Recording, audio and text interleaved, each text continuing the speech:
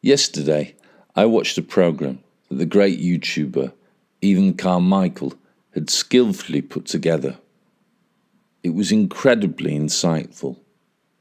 A conglomeration of different authors talking about their craft. There was a poignant piece of advice given by Annie Rice, author of the Vampire Chronicles. The Vampire Chronicles was a series of Gothic vampire novels that revolved around Lestat de Lioncourt, a French nobleman turned into a vampire in the 18th century.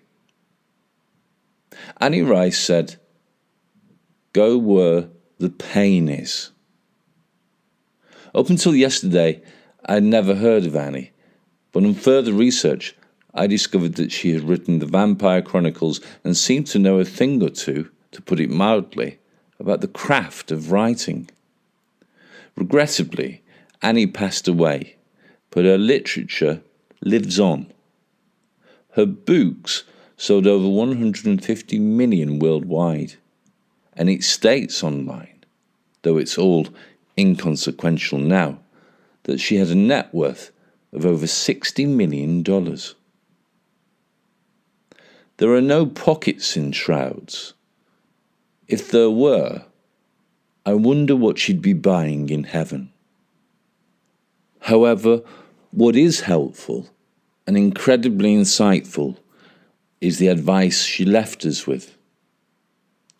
It's advice I am recounting now, and I think the power of having films like this and the written word to refer to is that you can really learn from it.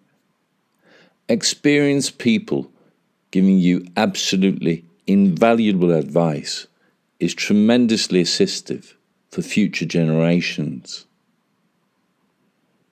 Your word is your bond and your legacy.